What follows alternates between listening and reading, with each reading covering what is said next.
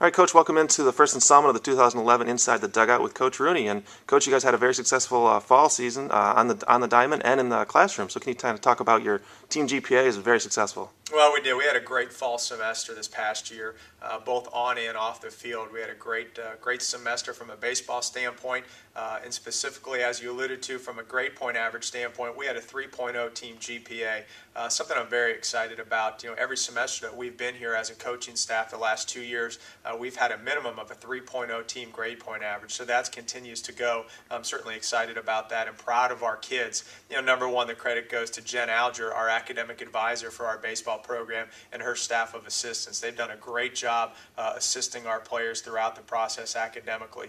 And number two, this credit goes to obviously all the players on our team. There's now a culture, you know, in this baseball program of being great both on and off the field, and these kids have embraced those expectations, and they know now that's the norm. That's what you do. You're going to do the right thing on and off the field, and you're going to get the job done in the classroom, and these guys continue to do it, so I'm extremely proud of their efforts.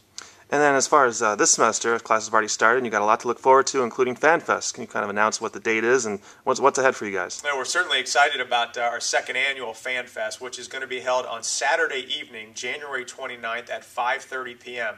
It's going to be in the venue, which is directly next to the UCF Basketball Arena. And as a matter of fact, the UCF Basketball team will be playing later that night at 7 p.m. So again, FanFest is Saturday, January 29th at 5:30 p.m., immediately happening before the basketball game. What a great night it was. We had a great turnout last year. Approximately over 1,000 people showed up. And really, it's about an hour program. It's a get to know the players.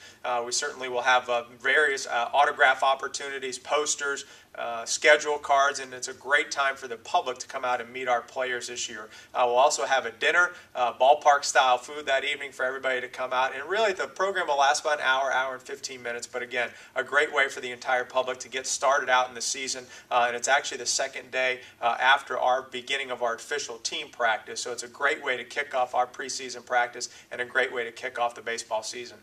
And Coach, as you do begin to prepare for the season, what do you think is the number one priority and key to the success of this program?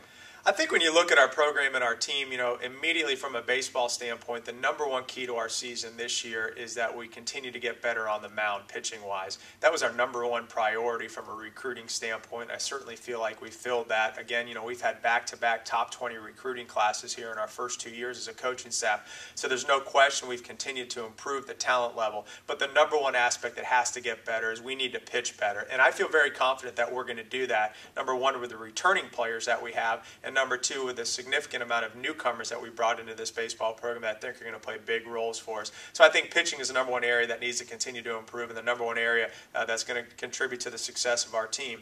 I think when you talk about our program, the number one thing that needs to happen is the enhancement of our baseball stadium.